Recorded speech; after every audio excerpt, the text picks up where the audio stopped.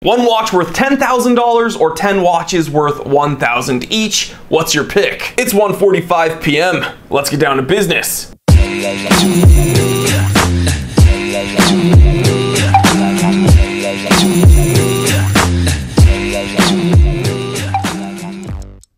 Alright guys, it is time for a T3 watch rant. It is Friday, it's beautiful out, let's do this. So one watch worth $10,000 or 10 watches worth $1,000. What is my pick? I get this question all the time, and for me, the answer is actually really simple.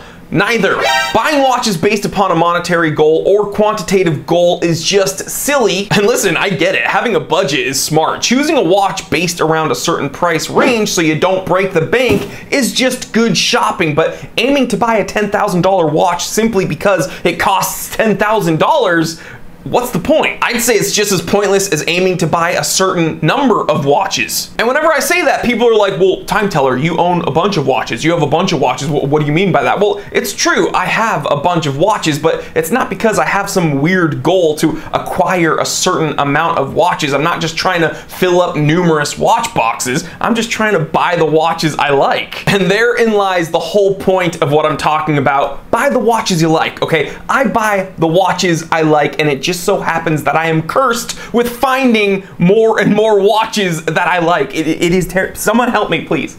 I built this channel around educating other watch enthusiasts and sharing my passion with other watch enthusiasts, but the truth is, just never ever get into watch collecting because it is a never-ending black hole.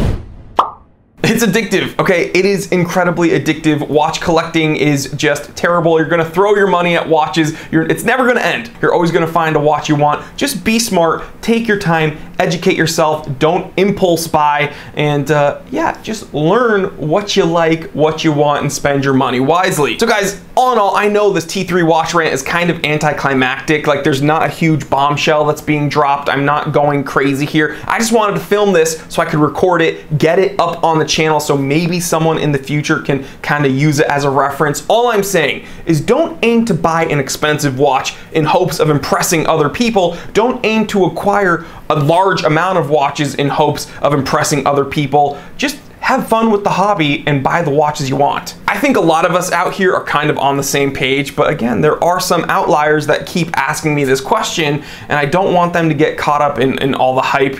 I know you see it on social media, people showing off their really expensive watches, and hey, some of the watches I like are very expensive. Some of the watches I own are quite expensive, but that's not the point. The point is just to acquire what makes you happy. So guys, I'm not trying to tell you what to do with your collection or how to spend your money. All I can do on this channel is kind of share my point of view, and hopefully this video has helped you out. And if it's helped you out, hit that like button. If you haven't subscribed yet, go ahead, subscribe. It would mean a lot to me. And yeah, enjoy your weekend. All right, well, if you enjoyed this episode, please consider subscribing to the channel because there's a whole lot more where that came from. Also, I have no idea how YouTube works yet. Hopefully in the future, I'll get the hang of it, but I think there should be some recommended videos for you to watch. There might be one over on this side of the screen. There might be one over on this side of the screen. Who knows where they're gonna be? YouTube's always changing. Life is always changing. You know, there's a lot to learn about life.